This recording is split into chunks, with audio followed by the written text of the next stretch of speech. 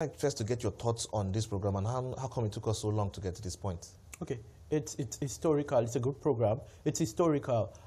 For a very long time, Nigeria didn't have a gas-centric legislation. No legislation was gas-centric. Everyone looked at crude oil. In fact, it was said that if you found water, you were better off than finding natural gas. So there was flaring. No one needed it in country. The only buyer at some point was the PATN, which was previously NEPA, National Electric Power Authority. So there was no use for it until about 1999 when you had the Nigerian liquefied natural gas, and people then wanted to export. IOCs, everyone wanted to export because it was then profitable. So you'd want to export. It was profitable, but any associated gas that wasn't used was then fled. So that was the problem. There was no gas-centric legislation or rules or regulations to attract utilization of gas. So it took us that long because everyone focused on crude oil. Okay, but then I'd like you to speak to first the opportunities for local players in there trying to get into this gas business now, and then trying to understand the process for bidding. Okay, it's interesting. It's interesting because you typically be looking at partnerships for local guys. You'll be looking at partnerships because you'd be looking at technologies to be able to utilize that flare, to be able to capture and utilize the flare.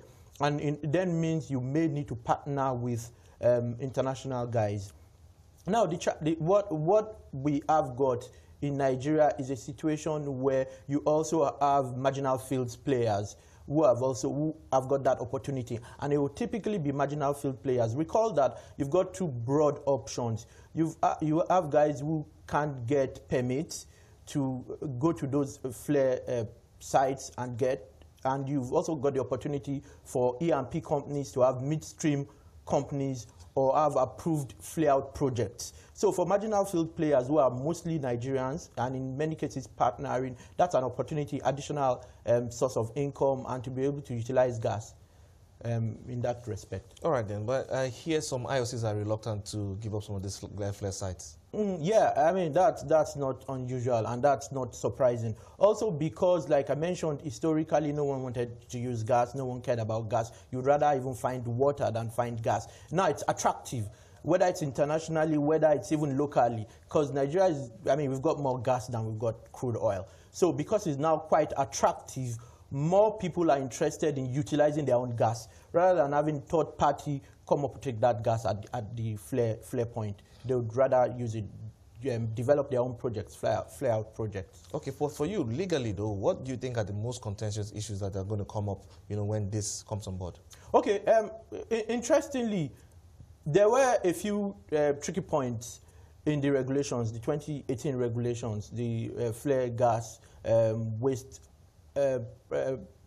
prevention regulations, but some of those issues have been dealt with. 4 other regulations were issued shortly after that to clear those challenges. I don't see much of a legal challenge because I think it's been well thought through from cradle to grave. It's been well thought through. Otherwise, there would have been problems if those additional regulations weren't also issued. All right then, but when you look at how we are positioning our strategy for gas, do you see this coming up as a more responsible and sustainable way to address the issues that will come up with climate change? Oh yes, Nigeria is signed up to the Paris Agreement, where we've agreed to reduce flaring and ensure that by 2020 there's a flare out. So we've got a new date. So I think the idea has always been not to just have penalties for gas flaring, but to make it attractive, you would have projects.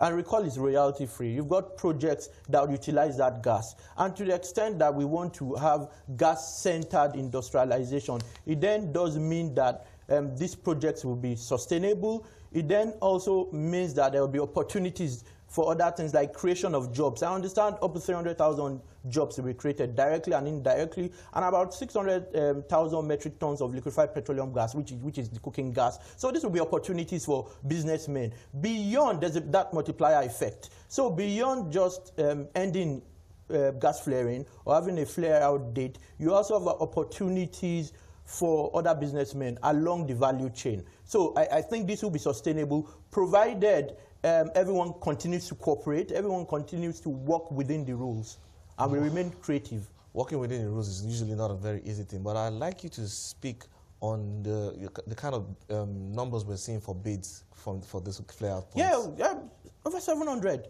for just 173, 178 flare sites, and that's incredible. It shows that there's a lot of interest. One thing you'd realize about Nigeria is that Nigeria is a large market, and there are opportunities in any country, in any community where you've got challenges, where you've got problems. Once you can solve those problems, that's an opportunity for you to generate revenue. Once you add value, you get value in return. That's what it is. The opportunity is enormous, and the interest is quite serious. But okay, let's look, because I understand that the federal government is going to hand over these sites, to the guys who eventually win the bid by 2020. But when you look at the makeup, you're seeing over 700. The Minister of State for Petroleum Resources said about 800, bids have been gotten so far on this flare points. Do you see it playing in such a way that just a small number of companies are the ones who will finally make out and get these bids? Yes, the companies have to show that they have capacity, to carry out this project at that level before they are selected. Okay, yeah, that's a key criterion. You need to show capacity.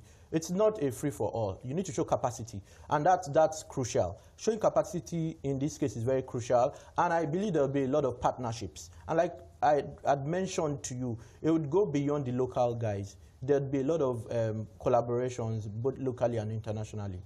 All right then, but still on the amount of bids you're seeing, you local and international partnerships in there. But when you look at how it's going to play out at the end of the day, do you see maybe a tiny group of companies getting the bulk share of the key assets? That's what I expect will be the case. What's what you expect to be the case? Okay. All right then. But let's look at the amount of investment that then will be needed then to drive this through. Okay. That's serious. And that's why I've said it wouldn't be a core Nigerian thing. You'd have international players coming. You'd have even international financing. And people will be creative with financing.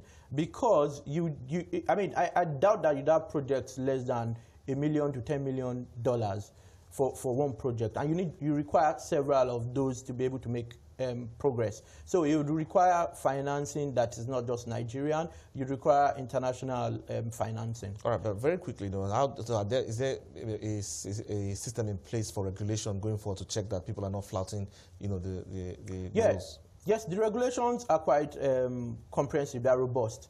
And I do believe that because this is probably the largest gas monetization project anywhere in the world. So we will learn as we move ahead, and there will be new regulations. Regulations will be modified. New regulations will be introduced to ensure that this does make progress. All right.